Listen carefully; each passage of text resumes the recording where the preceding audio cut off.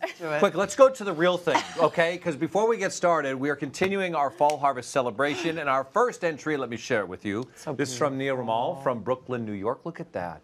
I just want to go strolling down that boulevard there with my bride pushing her little stroller. That is so beautiful. Right? You can almost smell. Of their baby, not of his bride. Yeah, Okay. don't put my bride in the Clearing on stroller. her. Well, you know, there are no Let's go on here. to Emily Southgate. She is from Portland, Connecticut. Emily, let's take a look at yours. There. I miss that smell of fresh cut grass, or even if it's wet. And the grass stains. I don't get that though. Oh, that's right. You don't have this smell. I know. You can't just smell describe any of it to the- me. I'm sure it's Well, I'm burnt allergic leaves, to you it, can't so you're smell not that? missing anything. True, a lot of allergies happen in the fall. You're Yes. Please send us your seasonal snaps, a short story to go along with it, with that photo, and you'll have a chance to win a $500 gas card. Our Facebook page has all information you need to know to do so. So, Paegey, back to your leaf bowls that were Yes. inspired by fall. How did you come up with this idea? Well, being in Wisconsin, being from Wisconsin, it's such a beautiful fall and the apple harvest and fall harvest. It is gorgeous. So we're surrounded by these leaves. Here, I had to order them online. But it just reminds me of being a kid and being little with my family and playing in the leaves, which now I think I probably wouldn't do as an adult. Because you'd be sneezing. Yeah, I'd be sneezing. Yes, I don't have your problem, but it's I love the look. Fall is my favorite time of year to decorate around the house, and so I thought, why not use the outdoors and bring it in for a little decor? Such a great idea. You got started a bit earlier. I did, right? yes. I got started days earlier, but this morning I also did some.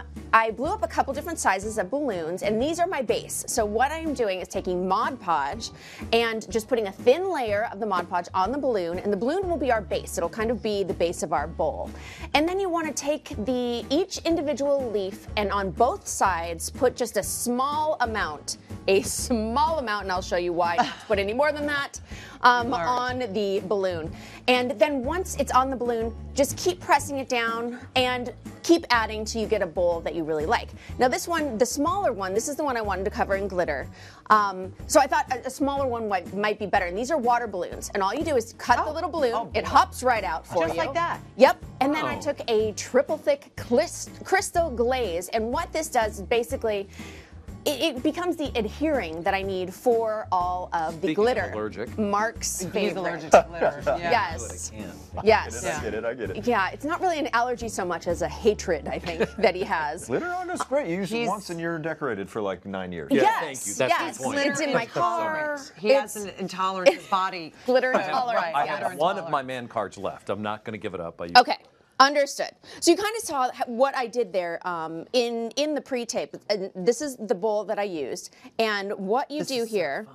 Are we going to pop it now? We're going to pop it. Pop it? Yes, and you just go slow. You just do it slow, because then it should. Oh. Should you not pop? You can't just. Oh.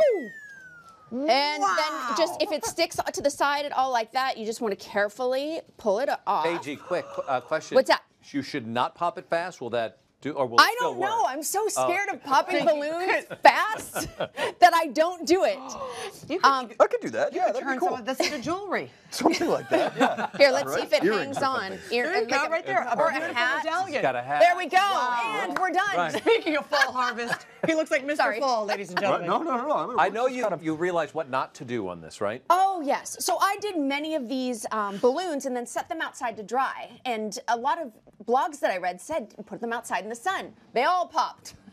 They all just went, it sounded like there was shots being fired in my backyard. Yes, we ducked, took cover. And so then I came back in and I used a bowl instead. So you can kind of see this.